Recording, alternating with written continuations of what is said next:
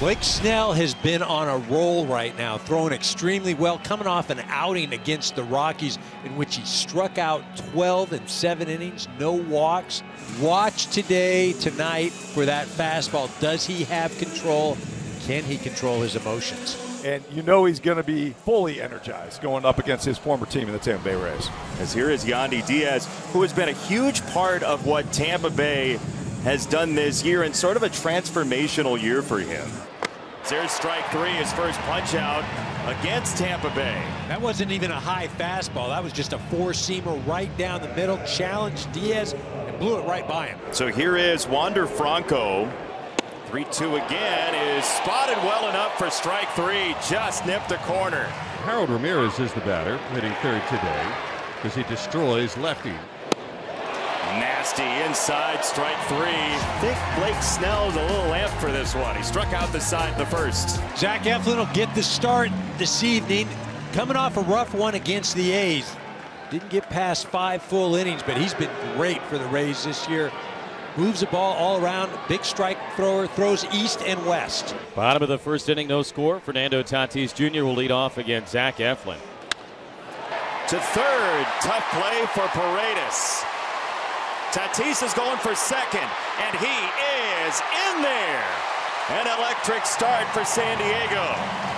Tatis just absolutely smokes this ball, but I think more than anything, that is a combination, Tatis, of not only talent, but energy. You saw the electricity. He rounded first, had second in his sights all the way, out there in scoring position. And it's a 2-out walk for Xander Bogaerts. Eflin's only walked 12 total guys this year. 2 on and 2 out.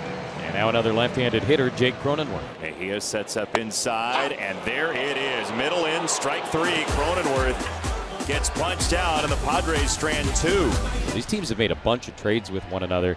Big ones, too, the last few years. But Snell and Mejia were swapped. Check swing he went. Plate umpire Jim Wolf calls it himself. 6 strikeouts for Blake Snell in his first outing against his former team. Blake is picking up right where he left off against Colorado last weekend. Indeed. Here's Jose Siri, the number 9 hitter. He swings, grounds it right to Machado at third base. Backhand, knocks him down, gets up, goes to first in time. Out number 2 as Manny made a very difficult play. Looked very easy. Yandy Diaz struck out on a fastball his first time, and he's quickly in a 2-strike hole with 2 outs.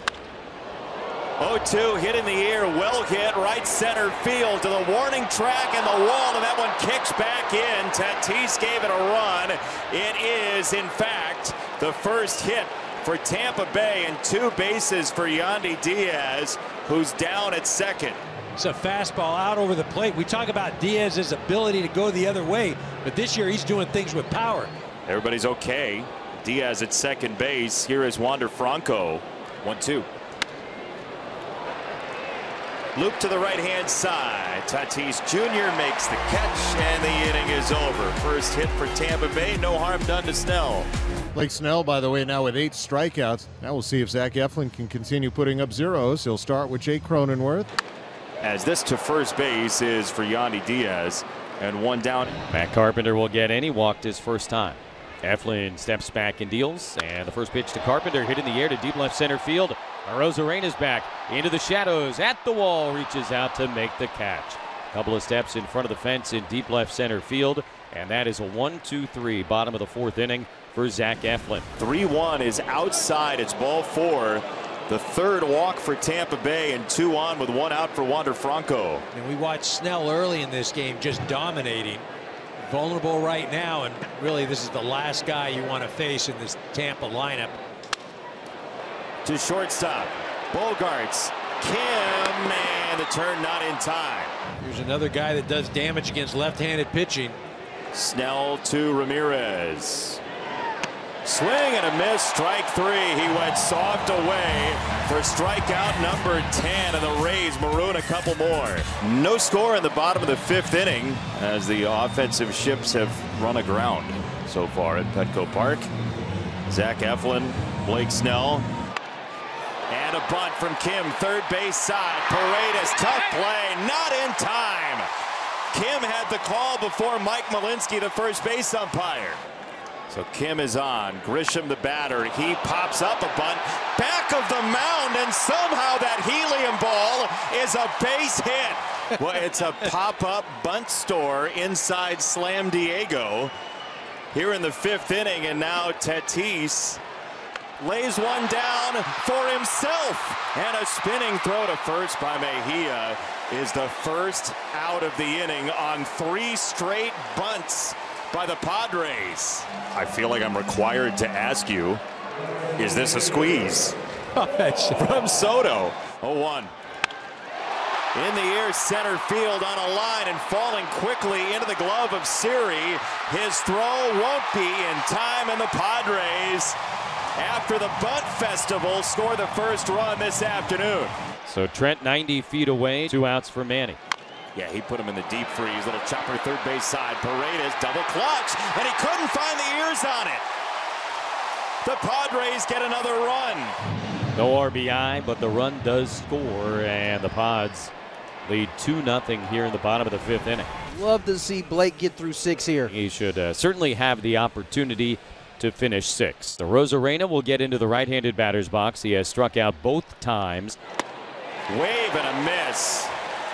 11 strikeouts. Paredes is the only guy who's not struck out against Snell so far today. 2-2. Another strikeout. He struck out at least once everybody in his lineup. Blake Snell, 12 strikeouts, 6 scoreless. I mean, you can't talk enough about the excellence of Blake Snell this evening, and the game, the magnitude, the emotional component.